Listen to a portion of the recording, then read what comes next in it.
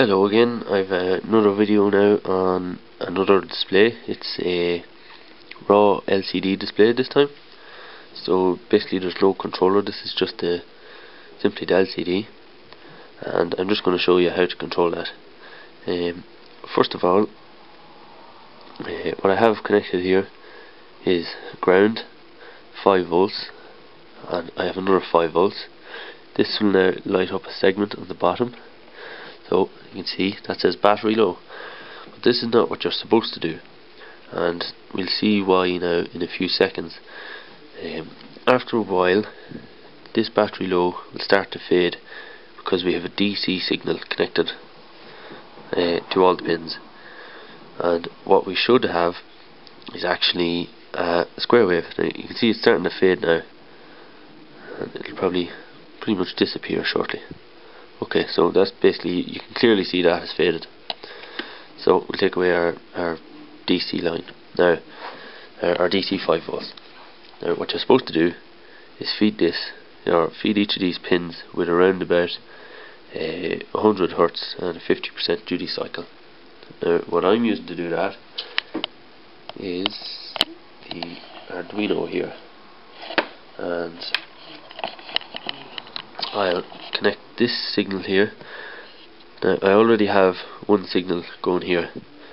That is between the back plate of the LCD. So you put 100 Hertz across the back plate of the LCD at 50% duty cycle, and you put 100 Hertz square wave signal on the pin that you want the display to show. But you have to, if you want this segment to display, you have to be 180 degrees out of phase between these two signals. If you want to turn off this segment, you change the phase so that it's 0 degrees phase, so to exactly the same signal. Now I'm going to show you the signal on the analyzer. I have my oscilloscope hooked up here, and you can see that's still very clear display there, or very clear segment. Now if we come over to the analyzer, here is the two signals, and as you can see, well, this one is 0 volts, this one is at 5 volts, so they are 180 degrees out of phase. And if we go down here, we are around about 100 Hertz.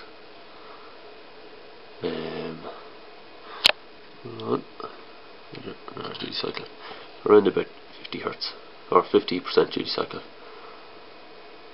Okay, we go back here, and if I can get the camera in focus, we still have a very clear battery low symbol.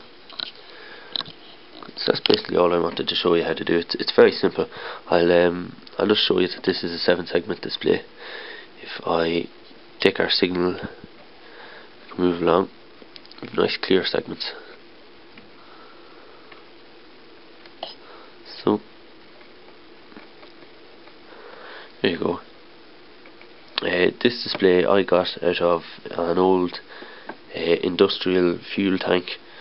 It's kind of it measured the level and it transmitted it back to this device, which was a wireless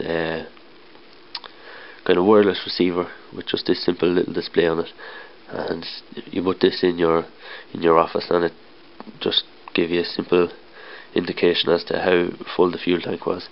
So I was able to recover this 7-segment.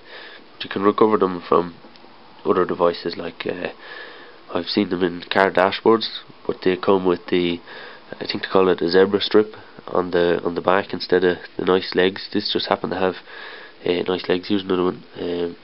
You can just see there's 2.54mm pin spacing. It's ideal for the breadboard actually. But some of the ones you get on in cars and things, they don't have pins. They have this, I think it's called a zebra strip.